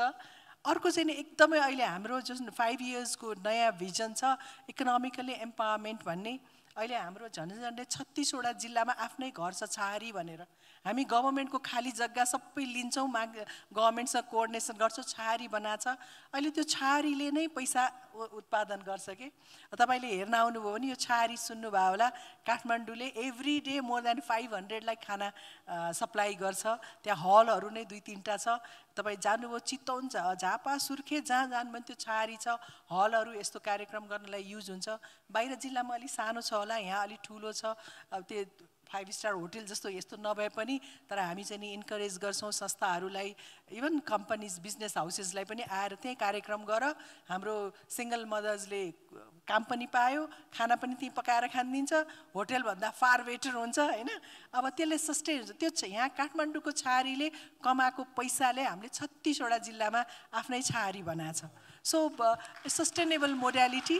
अहिले एउटा कुरा म भन्न छुटाएँ, एउटा चाहिँ नि अहिले हामी चाहिँ नि एकदमै हामी एउटा फार्मिङको क्रान्ति भनेर एउटा लगिरहेछौँ होइन, रिभोल्युसनरी वेले अहिले फार्मिङ लगिरहेछौँ। तपाईँहरू नवलपुर यताउता जानुभयो भने अहिले हामीले कोरियन कम्पनीसँग गरेर अहिले जहाँ जानुभयो नि अहिले 70 रोपनी जग्गा ल्याएछौँ। काभ्रेमा आलु खेती छ, सबै सिङ्गापुर जान्छ। तपाईँ नवलपरासी जानुभयो भने सबै खोलाको किनार ल्याएछौँ, त्यहाँ मोरिङ्गा खेती, त्यो के भन्छ हामी सजीवन भन्छौँ, त्यसको पाउडर पनि बनाउन सुरु गरेका छ। चितो हरेक ठाउँमा अहिले हामीले फार्मिङ, तपाईँ यहीँ मच्छे गाउँ जानुभयो भने फुल खेती गरेर अब एकल महिलाहरू त्यहाँबाट सस्टेन हुन्छ। Every 10% of the income of that group चाहिँ नि goes to the opportunity fund. त्यसैबाट हामी अहिले छहारीको सेल्टर चलाइरहेछौँ। हामी डोनर डिपेन्डेन्सी चाहिँ सट्टै घटाएको छ। अहिले मलाई लाग्छ 30% जति मात्रै डोनर्ससँग हामी छ, अदरवाइज हामी way are generating our money. उहाँले भने जस्तै छहारी चाहिँ नि profit making, WHR is a social. धन्यवाद। यो तपाईँहरू देशकै छहारी हो, तपाईँहरू त्यो शीतलता दिइरहनुहोस् समाजमा, गर्व लाग्छ तपाईँहरूको कथा सुन्दाखेरि। मेनुकाजी तपाईँकोमा आए कि जसरी लिलीजीले भन्नुभयो कि कुनै एउटा समाजको एउटा एसेन्स हुन्छ नि, फेब्रिक हुन्छ, त्यसको एउटा एस्थेटिक एउटा ब्युटिफुल साइड हुन्छ नि। पहिले चाहिँ समाज सेवा, मानवीय सेवाहरू गर्ने। मलाई सम्झना छ मेरो फुपू क्यालेन्डर हेरेर आज चाहिँ बाटोमा बसेर सातु र शरबत बाँड्ने दिन हो, आज यो दान गर्ने, समाज एकदम दान गर्ने थियो। श्रमदान पहिले अहिले धरानतिर चलेको छ, मेयरले श्रमदान चलाउनु भएको छ होइन। मुठी दान, अनेक किसिमको दानहरू थियो नि होइन। मठ मन्दिर धर्मशालाहरू बनाउने एकदम धेरै चलनहरू थियो। त्यो खोजी गरेर अनि कसैले थाहा नदिकन अहिले यस्तो सेल्फी खिचेर यता दिएको फोटो, यसरी दिएको फोटो यसरी सेल्फी खिच्ने होइन कि, एउटा हातले दिएको अर्को हातले थाहा नपाउने गरी सुसुप्त ढङ्गले समाजसेवा गर्ने किसिमको चलन थियो। एउटा समय थियो कि एसएलसी, आजबाट एससी छ, एसएलसी सक्ने बित्तिकै दुर्गम भेगहरूमा तिनले नि तलको विद्यार्थीहरूलाई पढाउने चलन थियो होइन। मैले जोड्न खोजेको कहाँ भने यो 20 वर्षको यात्रामा मेनुकाजीलाई मध्यरातमा उठेर, बिहान नै उठेर राति अबेलासम्म आफैले घोटेर आफैले मेहनत गरेर संस्थालाई यहाँसम्म ल्याउँदै गर्दाखेरि व्यावसायिक मान्छेहरू त चाहियो, प्रपर ह्युमन रिसोर्स पनि चाहियो। त्यो पहिलो वर्षदेखि आज सम्झिँदाखेरि त्यसले कसरी एउटा औपचारिक संस्थाको रूप ग्रहण गर्दै गए जस्तै ह्युमन रिसोर्स कसरी इभल्भ भएर आयो तपाईँको जस्तो सामाजिक संस्थामा, छोटोमा भनिदिनुहुन्छ। म अरू 10-12 मिनट केही प्रश्नहरू सोध्छु, मभन्दा बढी हैसियत तपाईँहरूले राख्नुहुन्छ होला, एचआरको पोइन्ट अफ भ्यूबाट केही प्रश्न फ्रेम गर्दै गर्नु होला, 5-7वटा प्रश्न लिन सक्छु अर्को 10-12 मिनटपछि प्लिज। हामीले चाहिँ जस्तै 25% चाहिँ विदेशी वैदेशिक सहयोगी लिन्छौँ, 25% गभर्नमेन्टबाट आउँछ र 50% चाहिँ लोकल रिसोर्स मोबिलाइजेसन। जस्तै एउटा छोरीलाई एकजना मान्छे स्पोन्सर खोजिदिन्छौँ। जस्तै तपाईँले 1 कक्षादेखि 10 कक्षासम्म एकजना पढाइदिने, 10 कक्षादेखि मास्टरसम्म अर्को पढाइदिने गरेर हामीले उनको लागि खानपान स्वास्थ्य सबैको खोजिदिन्छौँ एउटा स्पोन्सर। त्यसले गर्दा आर्थिक व्यवस्थापनमा सहिलो भएको छ। अर्को चाहिँ स्थापना कालदेखि नै हाम्रो पनि बुझाइ के थियो भने संस्थाको आफै नै एउटा हामीले विभिन्न ठाउँमा आर्थिक सशक्तिकरण हुनुपर्छ भन्छौँ, अनि हाम्रो संस्थाको चाहिँ हुनु पर्दैन, हाम्रो आफ्नो पनि हुनुपर्छ नि। त्यहाँ काम गर्दाखेरि हामीलाई पनि आर्थिकमा कुनै बोर्डन हुनु हुँदैन। काम गर्ने मान्छेले पनि हो मैले काम गरेको छु जस्तै गरी स्यालेरी पनि लिनुपर्छ, नभए ऊ दुःखी भयो भने जबरजस्ती काम गर्यो भने हामीलाई त्यति प्रोडक्टिभ दिन सक्दैन होइन। त्यसैले त्यो छान्ने बेलामै हामीले कमिटेड मान्छे मात्रै छान्छौँ र अघि पनि भनिसक्यौँ अवसरको खोजीमा भएका मान्छेले मात्रै हाम्रो संस्थामा सेवा गर्न आउने हो, चाहे त्यो स्टाफको रूपमा होस् चाहे भोलन्टियरको रूपमा आउने होस्, र उहाँहरू चाहिँ केही दिन्छु भनेरै आउनुभएको हुन्छ। यसको अर्थमा चाहिँ म अलि लक्की छु जस्तो पनि लागिरहेछ, किनभने रक्षा नेपालमा तपाईँलाई हामी कहाँबाट सहयोग गरौँ भन्ने मान्छे नै धेरै छन् अहिले होइन। अहिलेको घडीमा चाहिँ हामीलाई त्यस्तो सङ्घर्ष गर्नु परेको छैन, किनकि हामी त्यो ठुलो धेरै भेगमा जाँदैनौँ। अहिले हाम्रो सेल्टर भनेको काठमाडौँमा मात्रै छ, अनि 19वटा जिल्लामा जिल्ला इन्चार्ज राखेर गाउँपालिका नगरपालिकासँग काम गर्छौँ। नेपाल सरकारको रिसोर्स छ, त्यो मोबिलाइज गर्नको लागि हाम्रो मद्दत को जरुरी छ। यो भनेको हाम्रो व्यक्तिगत काम होइन, राष्ट्रले नै लिएको नीति शून्य सहनशीलता भन्ने हो। शून्य सहनशीलता त्यो बेला मात्रै हुन्छ जुन बेलामा मान्छेहरूले चाहिँ एकदमै इमान्दारीपूर्वक राज्यले जति बजेट छुट्याउँछ त्यो चाहिँ महिला तथा बालबालिकाको हितमा काम गर्छ भनेर अहिले गाउँपालिका नगरपालिकालाई उत्तरदायी बनाउनको लागि हामीले रात दिन कसरत गरिरहेका छौँ। तिम्रो भूमिका हो गाउँमा हिंसा रोक्नको लागि, र सेन्टरमा ऊ आउँदै नआओस्, हामीले उसलाई उद्धारै गर्न नपरोस्, यस्तो खालको महिलाको कथै सुन्न नपरोस् भन्छौँ होइन। अनि यसमा अघि लिली म्यामले भन्नुभएको जस्तै आफैले पनि केही गरेका छौँ, जस्तै रक्षा फार्म हाउस भनेर सञ्चालनमा छ, रक्षा ट्राभल एन्ड टुर भनेर सञ्चालनमा छ, रक्षा कार्गो भनेर सञ्चालनमा छ, अनि रक्षा एसेन्ट भनेर हामीले एउटा राखेका छौँ। जस्तै अमेरिकामा दर्ता भएको छ रक्षा एसेन्ट, जसले चाहिँ त्यहाँबाट फन्ड पठाएर छोरीहरूलाई हिमाल चढाउने काम गर्छ। भनेपछि जहाँ जहाँ जे काम चाहिन्छ त्यो चाहिँ हामीले एउटा मान्छे टक्क टक्क भेटेका छौँ, त्यसले गर्दा अहिले त्यति गाह्रो छैन। ठिक छ पुष्पजी, तालिमहरू कसरी दिनुहुन्छ आफ्नो ह्युमन रिसोर्सलाई अप टु डेट राख्नलाई? अघि हामीले कुरा गऱ्यौँ आफ्नो उद्देश्य छ संस्थाको होइन, त्यो अप टु डेट राख्नलाई अलिक संस्था ठुलो पनि भएर गइरहेछ होला होइन। तपाईँको जुन सोच छ, उद्देश्य छ, जुन अवधारणाले संस्था स्थापना भयो, आउने जाने भइरहन्छ कर्मचारीहरू, तिनलाई तालिम दिने अपडेट गर्ने कामहरू चाहिँ कसरी गर्नुहुन्छ? मान्छे त धेरै मनी माइन्डेड व्यावसायिक भयो नि, अघि लिलीजीले भने जस्तै समाजसेवा गर्नुको लागि अलिक फरक खालको चित्त हुनुपर्छ कि के हो? अन्त जागिर खा जस्तै हो कि अलिक फरक खालको मान्छे हुनुपर्छ? मौका काम गर्नलाई चाहिँ अब डेफिनेटली मन हुनुपर्छ होइन, किनकि त्यो मन नभइकन काम गर्न सक्दैन जस्तो लाग्छ। तर तपाईँले भने जस्तो कि अब स्टाफहरू रोटेसन हुन्छ होइन, काम छोड्दै जानुहुन्छ। तर म एकदमै फर्चुन के छु भने संस्था खोलेदेखि नै अहिलेसम्म मेरो स्टाफहरू चाहिँ जागिर छोडे भनेर चाहिँ गएको छैन, तर उहाँहरूले यहाँभन्दा राम्रो अपर्च्युनिटी पाएँ भनेर जानुभएको छ है। अनि मैले चाहिँ उहाँहरूलाई चाहिँ त्यस्तो राम्रो अपर्च्युनिटी पाएँ भने चाहिँ I think I should let them go also के होइन। म उहाँहरूलाई छोड्नु पनि पर्छ, जहिले पनि ओगटेर राख्नु पनि हुँदैन। तर जस्तै मैले मेरो स्टाफहरूलाई तालिमहरू यस्तो कार्यक्रमहरूमा चाहिँ कहिले पनि उहाँहरू त्यस्तो जानु भएको छैन। तर गभर्मेन्टहरूबाट दिने तालिमहरूमा चाहिँ जस्तै लिली आन्टीकै छारीमा चाहिँ प्रायः जसो हाम्रो नगरपालिकाले तालिम दिने भएको भएर मेरो स्टाफहरू प्रायः जसो जाने त्यही ठाउँमै नै हो तालिमको लागि। तर मोर देन थियोरिटिकल भन्दा पनि मैले मेरो स्टाफलाई चाहिँ प्र्याक्टिकली दिन चाहन्छु कि जस्तै पहिला सुरु संस्था खोल्दाखेरि चाहिँ म आफै बच्चा लिन जानु पर्थ्यो होइन, म जान्थेँ भन्थेँ सबै कुरा गर्थेँ भने अहिले चाहिँ मैले मेरो स्टाफहरूलाई पठाइदिन्छु कि उहाँहरूले सोच्दाखेरि के सोच्नुहुन्छ भने दिदी त गाडीमा गएको छ, खाएको पनि छ, होटेलमा बसेको पनि छ भनेर, अनि गएर फोटो पनि खिचेको छ ल्याएको छ भन्ने सोच्छन् कि। तर अहिले उहाँहरूलाई पठाउँदाखेरि चाहिँ के भयो भने उहाँले दिनको भत्ता पनि पाउनुभयो होइन, त्यो पनि एउटा प्लस पोइन्ट भयो उहाँलाई।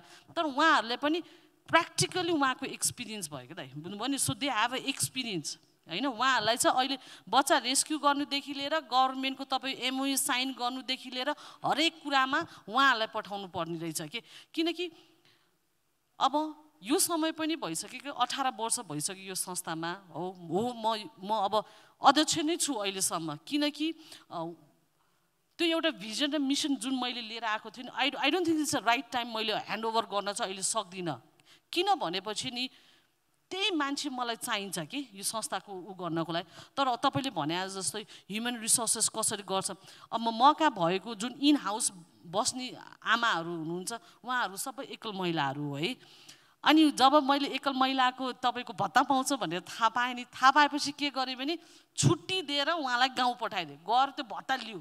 अब एटलिस्ट अहिले केही नभनौँ न, ऊ यहाँ काम गरिरहेको छ होइन, गाउँमा त भत्ता त आएर ब्याङ्कमा जम्मा भइरहेको छ नि, त्यसरी गरिदिने हो कि मेरो as a role, as a organisation head, as a leader भएर चाहिँ कहाँ रिसोर्सेस छ उनीहरूको लागि भनेर। अनि उनीहरूलाई चाहिँ के हुन्छ भने एटलिस्ट मिसले त यति गरिदियो नि होइन, त्यसरी चाहिँ मैले हेर्छु दाइ। अब हुन्छ हुन्छ, तपाईँले बुझेरै दिनुभयो होला माइक, ठिक छ, समाइरहनुहोस् लिलेजी। यो प्र्याक्टिकल नलेज है। मलाई अघि एकदम राम्रो प्रश्न उठाउनु भएको थियो कि आजभोलि मान्छेहरूको चाहना छैन समाजसेवा गर्ने भने, तर तपाईँहरूको जस्तो संस्थामा काम गर्ने मान्छेलाई केही मोटिभेटिङ फ्याक्टर त होला नि, के छ होइन? लिलीजीलाई नि सोधेँ, हजुरलाई सोधेँ, हजुर केले मोटिभेट गर्छ? मोस्ट मोटिभेटिङ फ्याक्टर के हो सामाजिक संस्थाहरूमा अथवा तपाईँहरूको जस्तो संस्थामा काम गर्न आउनु? एउटा त सबभन्दा मोटिभेसनल फ्याक्टर भनेको सेटिस्फ्याक्सन हो होइन, सेटिस्फ्याक्सन त्यो नै सबैले पाउँछ। अब त्यो हामीले काम गर्ने जुन ग्रुप छ, अब एकदमै सर्भाइभर्स, हामी कहाँ एकदम खुसी भएको राम्रो फ्यामिलीको एकल महिला आउँदैन, भेरी अनेस्टली होइन। अब एकदमै दुःख पाएपछि मात्रै आउँछ। अब एकदमै भन्दा तपाईँलाई अब यहाँ नै पहिला गृहमन्त्रीको बहिनी 8-10 वर्षदेखि भाइलेन्स भिक्टिम भएर आफै दाई गृहमन्त्री हुँदा नि नसकेको कुरा त्यस्तो रोएर आउँछ। तर अब त्यस्तो आउने रोएर आउँछ, तर साँच्चीकै मलाई एकदम सबै छ, म अरू आफन्दा तलकोलाई गरिदिउँ भन्ने आउँदैन कि। त्यसै पनि जो व्यक्तिलाई हामीले गऱ्यौँ हिजो रोएर बसेकोलाई आज आँसु पुस्ने, त्यस्तो सेल्फ सेटिस्फ्याक्सन त हामीले केही गरे पनि पाउँदैनौँ, 1000 लाख कति कमाए पनि हामीले पाउँदैनौँ। त्यसैले हामी कहाँ आउने, भलिन्टियर गर्न आउने, केही गरौँ भनेर आउने एउटा सेटिस्फ्याक्सनको लागि नै हो। फेरि म जोड्न चाहन्छु, हाम्रो ट्रेडिसनल फिलान्थ्रोपिक कुराहरू छ, हामी कहाँ इन्ग्रेन्ड भएको छ कि। हाम्रा त आमाहरू, हाम्रा हजुरआमाले त हामीलाई सिकाएको छ नि, अरूलाई केही गर, माग्ने आयो भने देऊ भन्ने कुरा, बुढाबुढी आयो भने जो कसैलाई देऊ, गिभिङ कल्चर छ हामी कहाँ एकदम छ। अहिले मैले चाहिँ त्यो ट्रेडिसनल फिलान्थ्रोपीलाई मोडर्न फिलान्थ्रोपीमा ढाल्नुपर्छ भनेर अब हामी यस्तै गरेर लेक्चर दिन जान्छौँ। जस्तो तपाईँहरू बिजनेस हाउसेसहरूलाई म सबैलाई भन्छु, एउटा कर्नरमा राख्नुहोस्, आफूसँग जोडिएको इस्युलाई केही सपोर्ट गर्नुहोस्, सबै आफैले लिनुपर्छ भन्ने छैन होइन। हामी कहाँ पहिला त्यो टिका लाएर दिने होइन, हरेक महिना सङ्क्रान्तिमा भनेर चुने चामल, तपाईँहरूलाई थाहा छ, एक मुठी चामल नाङ्लोमा छुट्याउँथे हाम्रा आमाहरूले होइन। अनि त्यो हामी कोही मर्दाखेरि लिएर जाने भनेको त्यो दुःख परेको बेलामा गरेको कुराहरू हो। अब त्यसलाई नै हामीले मोडर्न फिलान्थ्रोपीमा ढालिदियौँ भने, जो तपाईँहरूलाई थाहा छ कतिजना हामी जिल्लामा गाउँमा धर्म भकारी भन्थे, सबले धान काटेपछि त्यो भकारीमा राख्थे, त्यति बेला जसलाई जे पर्यो त्यो भकारीको धानले धर्म भकारी। कति राम्रो कन्सेप्ट थियो, रोदी घर भन्ने थियो, जहाँ कि आफ्नो ट्रेडिसनल स्किल्सहरू सिकाउने नयाँ जेनेरेसन। सो यो ट्रेडिसनल कल्चरलाई अहिले सोसल अर्गनाइजेसनलाई चाहिँ नि मोडर्न फिलान्थ्रोपिक वेले त्यसलाई दिनुपर्छ, गिभिङ कल्चर। मैले यसमा अर्को प्रश्न थप्न चाहेँ तपाईँलाई नै अलिकति। अनि त्यो संस्थामा काम गर्ने ह्युमन रिसोर्सको त्यो मूल्याङ्कनहरू अथवा तपाईँले उनलाई मूल्याङ्कन गर्ने कार्यविधिहरू के हुन्छ आफ्नो कर्मचारीहरूको? मैले अलिकति एचआर पोइन्ट अफ भ्यूमै तपाईँहरूलाई अलिकति खिच्न खोजेँ। कार्यविधि भन्नाले भनेको कसरी मूल्याङ्कन गर्नुहुन्छ आफ्नो कर्मचारीहरू? त्यो पर्फर्मेन्स पोलिसी, अब तपाईँहरूको यहाँको वान अफ द अर्गनाइजर मोहनजीले नै हाम्रो एचआर पोलिसी बनाउनु भयो। सो हि नोज, उहाँले नै हामीलाई सिकाउनु भयो, धेरै वर्षदेखि उहाँ छ। त्यसैले त्यो अनुसार सिस्टममा जान्छ, त्यो प्रोसेसलाई जान्छ, पर्फर्मेन्स इभ्यालुएसन गर्ने सिस्टम छ। त्यो अब इडीले स्टाफको गर्छ, इडीलाई बोर्डले गर्छ। त्यो पर्फर्मेन्सको आधारमा हामी केसम्म गर्छ, तपाईँहरूलाई यो पनि भन्छ एउटा क्याटलिस्ट भनेर पनि गर्छ। अब त्यो क्याटलिस्टको चाहिँ हाम्रो ग्रुपले नामै दिएको छ लिली क्याटलिस्ट भनेर। अब हामीले चाहिँ नि 1000वटा हामी जस्तै मान्छे गर्ने, त्यो क्याटलिस्टहरू सब भलिन्टियर्स हो। अनि त्यो क्याटलिस्टको पनि एभ्री इयर पर्फर्मेन्स इभ्यालुएट भएपछि उनीहरूलाई हामी खोज्छौँ दिन। जस्तो एभ्री इयर हामी पैसा दिँदैनौँ, कसैलाई जिल्लाबाट हुन्छ, जस्तो मैले काम गरे जस्तै गर्ने नामै लिली क्याटलिस्ट छ। अनि अब म जस्तै काम गर्नेलाई ल्यापटपदेखि लिएर बाइसाइकलदेखि लिएर त्यसरी हुन्छ। यो स्क्रिनले झेल्ली गरे जस्तो लाग्यो, अघि 13-14 मिनट देखिरहेको थियो, एकैचोटि 5 मिनटमा खस्यो। त्यो टाइम या त अघि अड्किएको थियो यहाँ केही भयो अब मलाई दोष लाग्ला भन्ने पिर भयो तपाईँहरू साह्रै सिरियस भएर बस्नुभयो अनि मैले मेनकाजीलाई एउटा फटाफट दिमागमा प्रश्न सोचिहालेँ यसलाई मिठोसँगले एन्ड गरौँ अनि अघि सुरुवात गर्दै गर्दाखेरि एउटा हिंसामा परेको पीडित असहाय निरीह मान्छेहरूलाई सुखद भविष्यका लागि वातावरण बनाउने निर्भीक नारीहरू हुनुहुन्थ्यो उहाँ तीनजना तर जीवन त्यति निरस पनि छैन उहाँहरूको सोसियल मिडियाको पोस्टहरू हेर्नुभयो भने त्यो आश्रममा बडो भाइब्स दिइरहनु भएको छ उहाँहरूले एकदम गीत गाएको खुसी भएको उत्सवहरू मनाएको एउटा कसैको जन्मदिनमा सबै हाँसेको होइन जीवनमा धेरै रसहरू हुन्छ नि नवरसहरू सो त्यो फिल हुन्छ अनि किन यति धेरै सिरियस हुनुभयो तपाईँहरू जस्तो लागिरहेको थियो पर्दैन जरुरी मैले मेनकाजीलाई सोधेँ मेरो तर्फबाट अन्तिम प्रश्न 12 मिनटबाट 4 मिनटमा झारिदिनु भएको छ 3 मिनट जति रह्यो भने 3टा प्रश्न लिउँला मेनुकाजी अब फटाफट 1 मिनटमा तपाईँले जवाब दिनुभयो पर्यो कि त्यो संस्थालाई भाइब्रेन्ट राख्नको लागि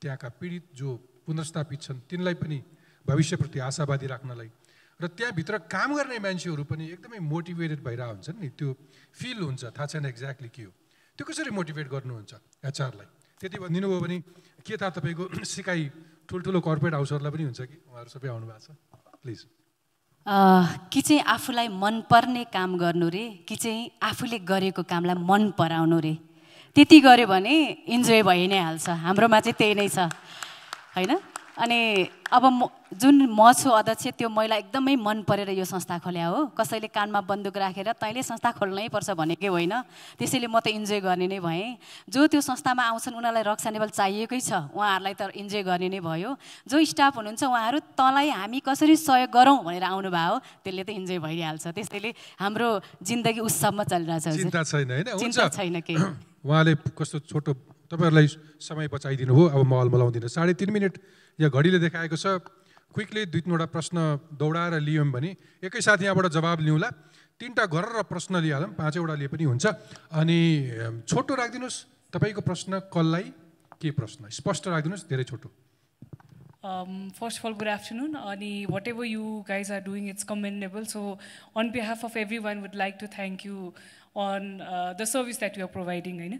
मेरो क्वेसन चाहिँ जस्तै कि हामीहरूको हजुरहरू जुन फिल्डमा आबद्ध हुनुहुन्छ त्यहाँ चाहिँ सर्भाइभर्सहरू भयो so us as a employer हामीहरू रिक्रुटर पनि हौँ हामीले सर्भाइभर्सहरूलाई चाहिँ हाम्रो अफिसमा इम्प्लोइमेन्ट दिँदाखेरि चाहिँ what are the 3 suggestions that you'd like to give so that हामीहरूले चाहिँ उहाँलाई एउटा psychological safe environment दिन सकौँ so that would be my question anyone can answer that thank you so much प्रश्न लिइहाल्नु बुझ्नुभयो प्रश्न हुन्छ थ्याङ्क यू राखिरहनु होला सम्झिरहनु होला प्रश्न ओके दोस्रो प्रश्न पनि लियौँ प्रश्न सरल लिइहालौँ त्यो पनि समय बच्छ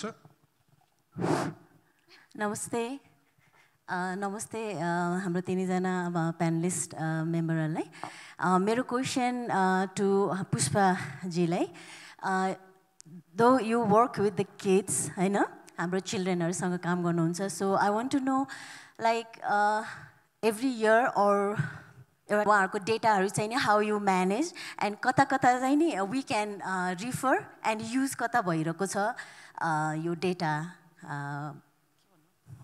त्यति बुझ्नु भएन उहाँले फेरि एकचोटि दोहोऱ्याउनु छोटो हजुर हाम्रो जुन बालबालिकाहरू छ नि हामीले हाम्रो अर्गनाइजेसनमा इन्भल्भ गराउने हजुरले भन्नुभयो नि लिन जान्छौँ भनेर यो बच्चाहरूको डेटा भनौँ न नम्बर्स अफ इन्भल्भमेन्ट हाम्रोमा कतिजना ल्याउँछौँ र त्यो एभ्री इयर वाइज कुनै एउटा पर्टिकुलर टाइम फ्रेममा चाहिँ नि कतिजना हुन्छ भन्ने खालको चाहिँ डेटाहरू हामीले कसरी म्यानेज गर्छौँ र who can access those data. Yes, thank you. अर्को प्रश्न तेस्रो हुन्छ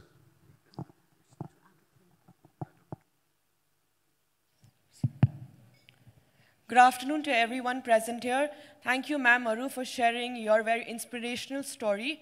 My question is open to all three. After sharing such an inspirational story and going through so much, yet you have the power in you. But you invite and you accept all the people from the same community. How do you keep yourself mentally and emotionally strong is my question. Thank you. Thank you. एउटा अन्तिम प्रश्न लिउँ बीचबाट उहाँले उठाउनु भयो ए हुन्छ यो दोस्रो अन्तिम त्यो अन्तिम गरौँला हुन्छ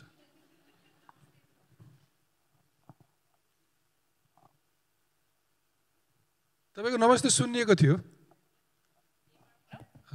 नमस्ते हाम्रो प्यानलिस्टहरुलाई नमस्ते भूषण सर मेरो क्वेशन चाहिँ एचआर सँगै रिलेटेड छ मेबी हाम्रो लिली म्यामले यसमा चाहिँ रिप्लाई गर्न सक्नुहुन्छ होला हजुर वुमेन एन्ड ह्युमन राइट्समा हुनुहुन्छ हैन त्यही भएर मेरो यो प्रश्न चाहिँ हजुरलाई नै प्राइभेट कम्पनीमा लेबर लले अहिले 98 डेजको चाहिँ म्याटर्निटी लिभ दिइराखेको छ भने प्राइभेट कम्पनीहरूले अहिले 60 डेजसम्मको चाहिँ पेड लिभ दिन्छ बाँकी चाहिँ अनपेड लिभमा गरेर उनीहरूको 98 डेजको म्याटर्निटी लिभ दिइराखेको छ तर यो कुराहरू धेरै जसो प्राइभेट कम्पनीमा लागू छैन भनौँ 99% मा लागू छैन 98 डेजको लिभ पोलिसीको बारेमा यसबारेमा हजुरको धारणा के छ र हजुरले सरकारलाई चाहिँ यसमा कसरी झकझक्याउन सक्नुहुन्छ भन्ने मेरो क्वेशन रह्यो हुन्छ अन्तिम उहाँले उठाउनु नमस्कार मेरो प्रश्न चाहिँ सम्पूर्ण प्यानल जसै त्यही पनि हुन्छ म्याडमहरू सार्वजनिक नाफामूलक संस्थाबाट नभइकन गैर नाफामूलक संस्थामा आउनु भएको छ हामी यहाँ बसेका सबैजना साथीहरू नाफामूलक संस्थाका हुन् हाम्रो पर्सेप्सन हाम्रो हेराइ दृष्टिकोण एचआरप्रति हाम्रो इम्प्लोइप्रति उनीहरूले कमाउनुपर्छ प्रोडक्टिभिटी कति छ के छ भन्ने हामी सामने हेर्छौँ यहाँहरूले त्यहाँबाट हेर्दाखेरि चाहिँ यो नाफामूलक संस्थाले चाहिँ के कुरामा ध्यान दिनुपर्छ हामी ओन्ली प्रफिट हेर्छौँ हाम्रो जबै त्यही हो प्रफिट भएन भने हामी सस्टेन हुन सक्दैनौँ हामीलाई सपोर्ट पनि कसैले हुँदैन हामीले नै हाम्रै संस्थाबाट हाम्रो कर्मचारीहरूले कमाएर नै संस्थालाई अगाडि बढाउने त्यहीबाट हामी नै बच्ने रहने हो तपाईँहरूले हेर्दाखेरि चाहिँ यो नाफामूलक संस्थाहरू चाहिँ यो गैर नाफामूलक संस्थाहरूलाई के गर्न सक्छ अथवा के गर्दै राम्रो हुन्थ्यो भन्ने लाग्छ धन्यवाद हुन्छ धन्यवाद यहाँ संसदको शून्य समय भने जस्तै यहाँ शून्य शून्य शून्य शून्य मात्रै समय सिद्धिएको भन्ने भयो तर उहाँले जवाबको लागि दिनुहुन्छ होला छोटकरीमा सबैलाई सम्बोधन है अब तपाईले क्वेशन सोध्दा सोध्दै बिर्सिसक्यो के सोधेको भनेर म उहाँका जान्छु पहिला सुरु उहाँले बच्चाको कुरा गर्नुभयो हामी कहाँ चाहिँ के हुन्छ भने कारागारले रेफर गरिदिनु पर्छ कि हैन रेफर गरेपछि मात्र कारागारभित्र आश्रित बच्चाहरूलाई हामीले ल्याएर आउने हो हैन तर हामी कहाँ कति बच्चा आउँछ भने हामी कहाँ चाहिँ क्यापेसिटी 70 जनाको हो तर अहिले चाहिँ घरमा चाहिँ 30 जना छ त्यो टाइम बिनमा गभर्नमेन्टले यो ठाउँमा यो बच्चा छ कारागारभित्र छ जानुस् बच्चा ल्याउनुस् भनेपछि हामी गएर लिएर आउने हो है त्यो भयो अनि उहाँले कुरा क्वेसन गर्नु वेलनेसको कुरा गर्नुभएको थियो हैन मैले चाहिँ अब अहिलेको टाइममा चाहिँ like I started when I was 20 हैन सो नाउ आई एम 40 हैन this I am going to be 40 अहिले चाहिँ मैले चाहिँ व्हाट आई रियलाइज दैट मेरो लागि it's very important am I happy what I am doing हैन मैले आफ्नो लागि चाहिँ अहिले एकदमै टाइम दिइरहेको छु हैन अब I don't know whether we know पहिला मैले I had gain like I was 80 kilo हैन सो नाउ आई एम 65 मेरो लागि चाहिँ is very important self time is very important when you are working in this field है त्यो भयो अनि उहाँ पछाडिकोले के सोध्नु भएको थियो अरे हैन डेटा भयो उहाँको हैन कर छैन बिर्सिनु भने छोड्दिनु अरु दुईजनाले दिनुहुन्छ त्यो भएको भएर है सरी आजमा सबभन्दा पहिला पनि भेट्छौँ हामी ठीक छ सम्झिनु होला कसको जवाब आएको छैन भरे च्याप्प समाउने है लन्चमा एउटा यहाँबाट यो टेबलबाट सोध्नु भएको सबभन्दा पहिला त हामी हरेक कम्पनीजले थाहा पाउनुपर्छ गभर्नमेन्टको वर्क प्लेस ह्यारेसमेन्ट पोलिसी छ त्यो पोलिसी र अर्को गभर्नमेन्टको म्यान्डेटरी भनेको जेसी पोलिसिज अब इभन वेदर यो प्राइभेट र बिजनेस हाउसेस सोसल गभर्नमेन्ट सबैको जेसी पोलिसी हुनुपर्छ एनएचआरसीको वान अफ द म्यान्डेट चाहिँ जेसी पोलिसी छ कि छैन वर्क प्लेस ह्यारेसमेन्टमा के भएको छ भन्ने खालको मोनिटरिङ भएको हुनाले अहिले म एनएचआरसी ह्युमन राइट्स कमिसन गएपछि त्यो गरिरहेको छु सो तपाईँहरूको ड्युटी त्यो हो यो एउटा जेन्डर पोलिसी हुनैपर्छ त्यसलाई इम्प्लिमेन्ट हुनैपर्छ सेकेन्डमा तपाईँले भन्नुभएको म्याटर्निटी लिभको पहिला म्याटर्निटी लिभ हेर्नुहोस् पहिला 30 दिन थियो बढ्दा बढ्दा बढ्दा अहिले 98 डेज भएको छ गभर्नमेन्टको इभन प्राइभेट सेक्टरको डिफ्रेन्ट छ अब हामीले चाहिँ maternity leave 98 days is okay unpaid leave लिन सक्छौँ तर अहिले हामीले के म आफैले एनएचआरसी गएपछि र महिला मन्त्रालयभित्र as a think tank member मैले के प्रस्ताव हालेको छु भने अब चाहिँ नि प्याटर्निटी लिभ पनि बढाउनु पर्यो 15 दिन मात्रले पुग्दैन किनभने त्यो आमालाई उठाउनलाई अहिले हामी न्युक्लियर फ्यामिली छौँ त्यो सुत्केरीबाट भात पकाउन सक्नेसम्म ढोका कोठामा छोडेर आउनुपर्छ बच्चा र आमालाई बाउको पनि कर्तव्य हो नि त हैन त्यो आमालाई उठाउने भनेर 15 दिनबाट बढाएर 30 दिन दिनु पर्यो भनेर गभर्नमेन्टमा प्रस्ताव हालेको छ होप इट वर्क्स दिलभूषण सरले भन्नुभएको छ अहिले हामी लन्चमा नि भेट हुन्छ हामी त्यो बेला नि कुरा गर्छौँ तर एउटा यहाँ उठाउनु भएको थियो मेन्टली फिजिकल्ली हेल्थको लागि के गर्नुभएको छ भनेर त्यसको रिलेटेड हामीले काम गरेको हुनाले त्यसमै अलिकति जोडौँ कि जस्तो लाग्यो सबभन्दा पहिला हामीले हाम्रो शरीरमा सबभन्दा ठुलो कुरो भनेको त मानसिकता रहेछ दिमागै रहेछ दिमागलाई स्वस्थ बनाएन भने हामीले स्वस्थ काम गर्न सक्दैनौँ स्वस्थ सम्बन्ध पनि हुँदैन त्यसैले एउटा भनाइरहन्छ जस्तो पिउँछौ पानी उस्तै हुन्छ बानी जस्तो खान्छौ अन्न त्यस्तै हुन्छ मन अरे त्यसैले हामीले खानपानमा पनि सुधार्छौँ हाम्रो अलिकति हाइजेनिक खानेकुरा छ भने सबभन्दा धेरै बिहान 4 बजेदेखि 6 बजीसम्म चाहे त्यो स्टाफ होस् मै हुँ चाहे हाम्रो बच्चा होस् मेडिटेसन माइन्डफुलनेस मेडिटेसन चाहिँ अनिवार्य गरेको छ हाम्रोमा चाहिँ त्यसैले हजुरहरूले पनि मेडिटेसनलाई जोड्नु भयो भने तपाईँको जीवन माइन्ड ब्लोइङ हुन्छ गजब गजब सुन्दर मेरो प्यानलिस्टहरूलाई प्लिज ताली बजाएर एकचोटि धन्यवाद दिउँ साथका लागि तपाईँहरू सबैलाई पनि धन्यवाद महिमा आईको भूमिकाका लागि धेरै धेरै धन्यवाद मोहनजी तपाईँहरूको परिवार सबैलाई यो एचआर मिटमा यो सेसनको सौभाग्य दिनुभयो सबैप्रति कृतज्ञ छु धन्यवाद thank you Thank you very much, Dilbhusan Dai, for conducting the session so well.